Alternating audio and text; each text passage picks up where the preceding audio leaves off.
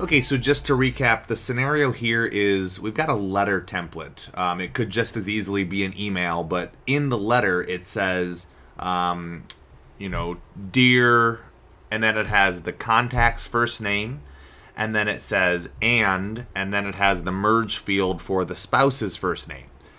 So the letter is addressed to the contact as well as their spouse. But the problem we're running into is that sometimes the contact doesn't have a spouse, or there's no spouse name on file. So what we really need to happen is we need to have a second template, right? One that doesn't have the spouse information, because we don't want to send a letter that says, Dear Greg, and then just has an awkward blank there. So you want to have two different templates. And then in theory, you would use a decision diamond to just say, all right, if they have a spouse, send them up here. If they don't have a spouse, send them down here.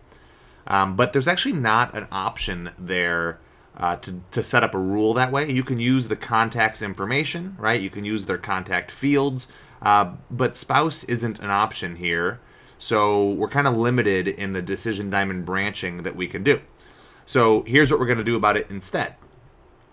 Instead, we're going to add a sequence here, and we're going to use an action set. So in this sequence, we'll just have our action set, and we're going to use that action set to check whether or not they have a spouse.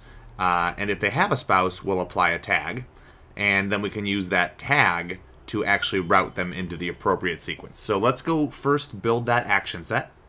And you can actually access action sets under CRM settings or under marketing settings. But let's go to marketing settings. We'll create a new action set. So I'm just going to click the green add an action set button here. And this one will be has a spouse, right? Or spouse checker. And then what we'll do is apply a tag. And we'll just create a new tag for this, but I'll just call it has a spouse. And this can be in our test tags category. And then here's the key, right? We don't want this to run for everyone, right? Because we only want to apply a tag if they have a spouse. So now we get to say, only run this action when certain rules are met. And I don't have any rules created in this application yet, so we can go ahead and add a rule. And we'll call this spouse has value, create. And we get to say create criteria if the contact's additional information. And then we'll say, let's see, spouse name. And then we can say is empty right here. And we can say save criteria. So for this rule, right?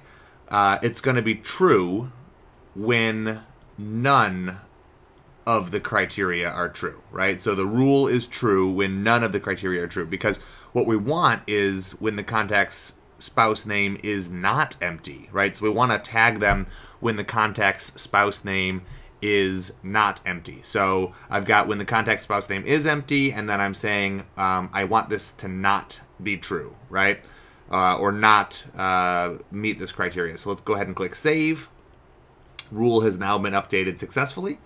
And then I can click Save on this one as well. So in theory, run the following actions when none of the criteria for spouse has value rule are met. So it's going to tag them with has a spouse when they have a value in that field. So let's go ahead and click Save. Now we can jump right back into that campaign. And we can go ahead and configure the sequence. So let's go ahead and reload this page.